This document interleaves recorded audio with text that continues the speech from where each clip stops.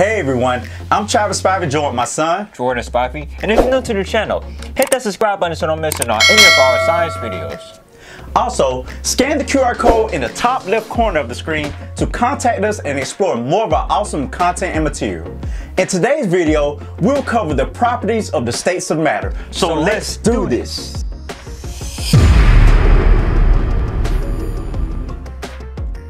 Our learning circuit for today is, I can describe and explain the properties of the states of matter.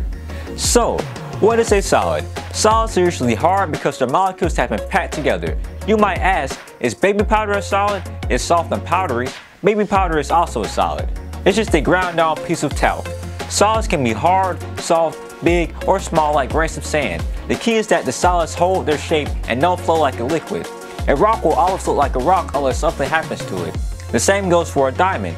Even when you grind up a solid into a powder, you will see tiny pieces of that solid under a microscope. Liquids will flow and fill up any shape of container. Solids tend to keep their shape. In the same way that a solid holds its shape, the atoms inside of a solid are not allowed to move around too much. Instead, they just vibrate in place.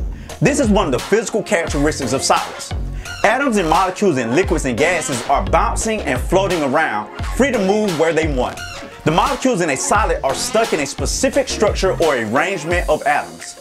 The atoms still spin and the electrons fly around, but the entire atom will not change position. Solids can be made up of many things. They can have pure elements or a variety of compounds inside. When you get more than one type of compound in a solid, it is called a mixture. Most rocks are mixtures of many different compounds. Concrete is a good example of a man-made mixture. Granite is another example of a mixture. It is made up of little pieces of quartz, mica, and other particles. Because all of the little pieces are spread through the rock in an uneven way, scientists call it a heterogeneous mixture. This is important because there are different concentrations of specific particles in different parts of the rock. On the other end of the spectrum from a mixture is something called a crystal. When a solid is made up of a pure substance and forms slowly, it can become a crystal.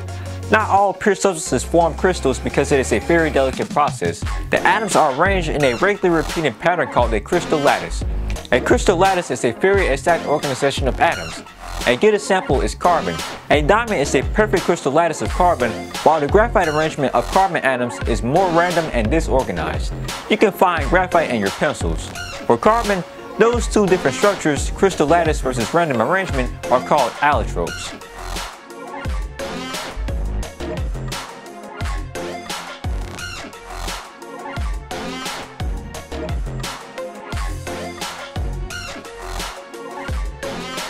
The second state of matter we will discuss is a liquid. Solids are things you can hold that maintain their shape. Gases are floating around you or trapped in bubbles. So what is a liquid? Let's look at some examples of liquids. Well, first of all, water is a liquid, your blood is a liquid, and liquids are in between states of matter. They can be found between the solid and gas states. They don't have to be made up of the same molecules. If you have a variety of materials dissolved in a liquid, it is called a solution. One characteristic of a liquid is that it will fill up the shape of a container. If you pour some juice in a cup, it will fill up the bottom of the cup first and then fill the rest. The juice will also take the shape of the cup. The top part of a liquid will usually have a flat surface. That flat surface is the result of gravity pulling on the molecules. Putting an ice cube or solid into a cup will leave you with a cube in the middle of the cup because it is a solid. The shape of the solid cube won't change until the ice becomes a liquid. Another trait of a liquid is that it is difficult to compress. When you compress something, you measure out a certain amount of material and force it into a smaller space.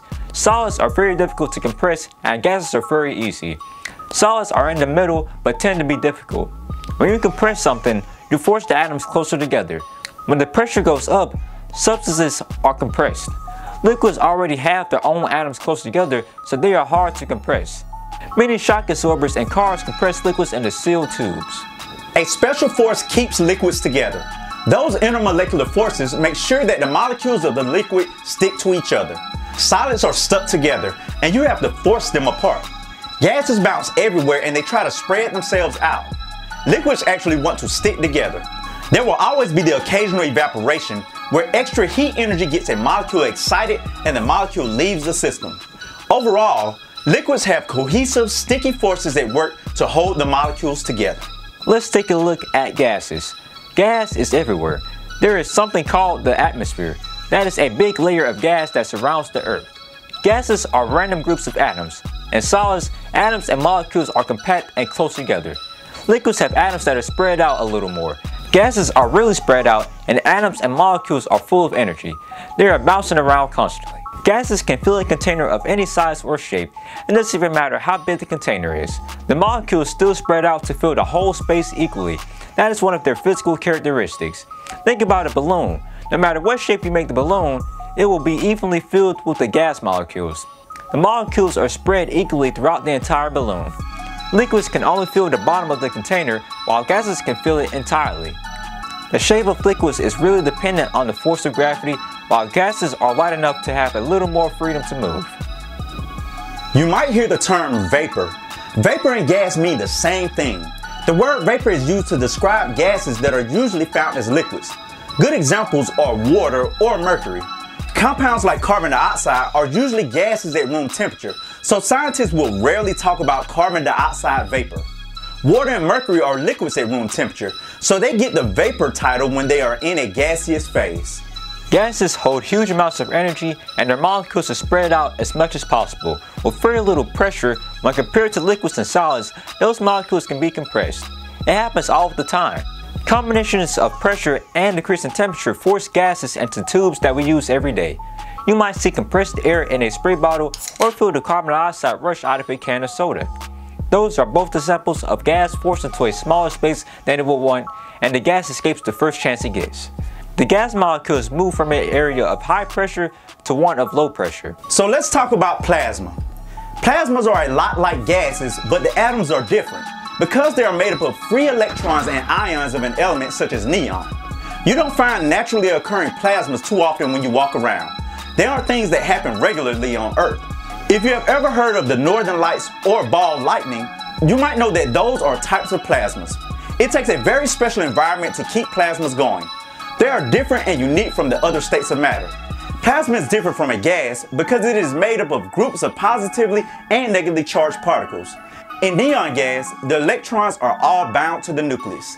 In neon plasma, the electrons are free to move around the system.